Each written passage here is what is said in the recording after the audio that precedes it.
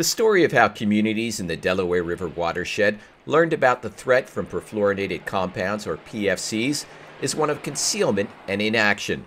The compounds are used in a number of products, including Teflon and firefighting foam.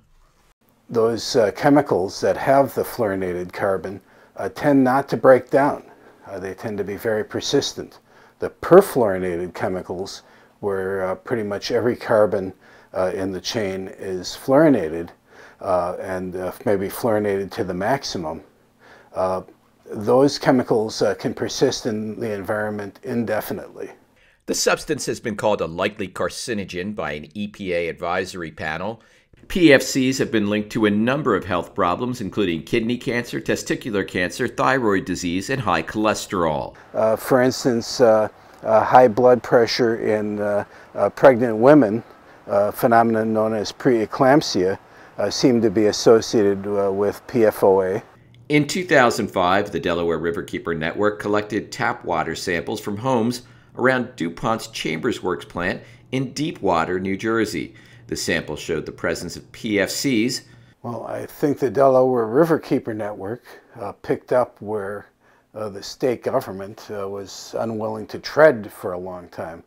Spurred on by the results of the Delaware Riverkeeper Network's tests, the New Jersey DEP conducted sampling of water supplies for the chemical in 2009, but refused to release the findings. Facing an Open Public Records Act request from the Delaware Riverkeeper Network for the raw data on the samples, state officials released the results, showing the chemical was in 32 water supplies throughout New Jersey. A lot of times, nonprofits can check and find out things we couldn't.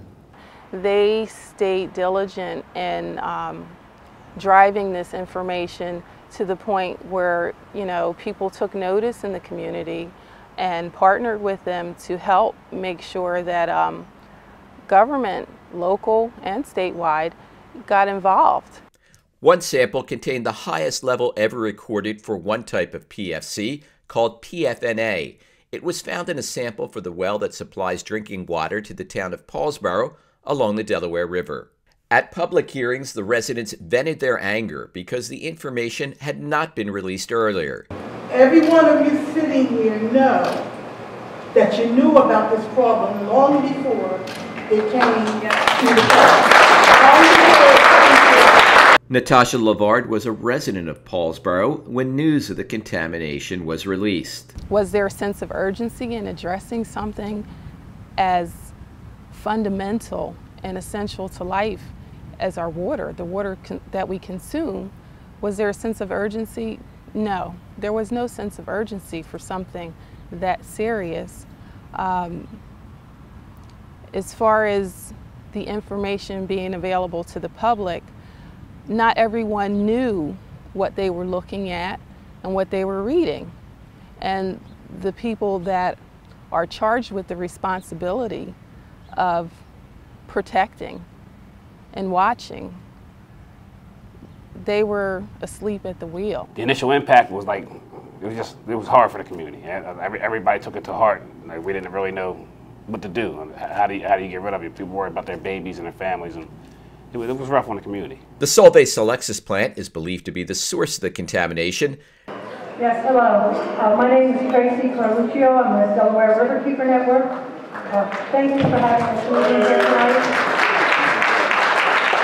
Several metric tons of PFNA were emitted yearly at the Solvay facility, and it was released through wastewater and through the air. So don't be telling us here tonight that the PFCs that are in other people throughout the United States or throughout New Jersey are similar to what people here in Paulsboro have been exposed to.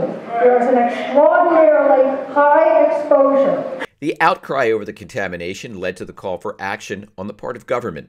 In New Jersey, Governor Christie's administration had not made appointments to the State Drinking Water Quality Institute, a panel that makes recommendations for the safety level for contaminants in drinking water.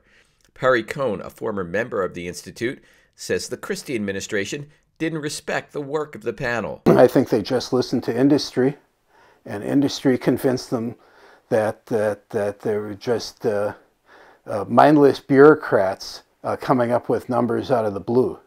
And that that's completely untrue. Of course, there is no way to defend ourselves in public. And I'm probably the first of us to actually say something on camera. The DWQI had not met in 4 years until it was reconvened in April 2014. The panel recommended a strict safety limit for PFNA of 13 parts per trillion, but the New Jersey DEP hasn't adopted the standard yet. Paulsboro wasn't alone. PFCs had also been discovered in the drinking water supplies of 7 other South Jersey towns and in fish samples taken from the Delaware River. In nearby Woodbury, high levels of PFNA had also been found in the municipal water supply. A plan to sell the town's water utility to a private company was put on hold as town officials worked to address the contamination. That test result that you sent me this morning, I was pregnant in 2008, so I broke down into tears immediately. So I think the only thing emergent about anything that we have is that issue in particular. So I hope that that goes to the top of the priority list of figuring out what's going on. And I would like to send it back to him, and then possibly him set up a task force to see how we move forward with not only this issue, but with the issue of contamination. 2 years later, communities in New York and Vermont and towns in Bucks County, Pennsylvania, began discovering another perfluorinated compound in their drinking water, PFOA. In Bucks County, officials believe the source was firefighting foam used at nearby military bases. During several community meetings, residents in Warminster and Horsham say the military and other government agencies did not provide them with answers and have fallen short on protecting public health. Guess what? We're not idiots. After hearing Flint, Michigan's water problems, we're scared to death.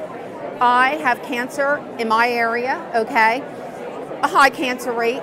I have heard it could possibly be the water. Here, we'll bring water to your house. You know what? I don't want to hear that. I want to make sure our water's safe. And coming to a meeting that is so disorganized, it absolutely scares me to think, if this is what they're doing with meetings, how can I be assured and feel safe that they're taking care of the water problems? I had a daughter she was born in 2008, and she was born premature, preeclampsia, low birth weight, 1 pound, 13 ounces, so that's a huge concern for me. Larry Menkes suffers from bladder cancer. He and his wife now drink bottled water. And the thing that I noticed in some of my early research was we have 3 times the level of bladder cancer here in Warminster than they have in the United States. And the first thing I heard was, oh, there's a lot of retired people here. We have 10% more retirees than average. We have 300% more bladder cancer than average. And that got my attention. And that started me thinking that perhaps the most likely reason for my bladder cancer has been the PFOAs and the PFOSs. Menke and others are concerned about the long-term impact on residents who were drinking the PFOA-tainted water for years, especially children. Infants drink a lot more water per body weight than adults. And therefore, the amount of PFCs taken up and persisting in the blood are going to be a lot higher. I mean, when Lily was a newborn, we were making her bottles with the tap water with formula, so it's a little worrisome. In May, the Federal Environmental Protection Agency released a health advisory of 70 parts per trillion for the combined level PFOA and PFOS for long-term exposure in drinking water. The Delaware Riverkeeper Network says the standard is too weak. Perry Cohn and other scientists say the EPA didn't consider several factors in developing the recommendation. EPA has completely avoided the subject of using the blood lead levels in rodents or in humans in terms of how they did their risk assessment. They chose instead to use the standard dosage models. They claim that there was no particularly good basis for the quantitation of the accumulation of PFCs in the blood. Several states have adopted a stricter standard, and in September, the New Jersey Drinking Water Quality Institute recommended the strictest safety level in the country for PFOA in drinking water at 14 parts per trillion. Residents in a number of communities still have questions about how much of the chemical they have been exposed to and if they are at risk for future ailments. I think that it would be important for those people, and with regard to future studies which may show effects at lower levels, that they get their blood tested. I think that government at some level, maybe it's the Department of Defense, should be paying for blood sampling in the area. It's a greater expense for the military to bear. However, I think they owe it to us.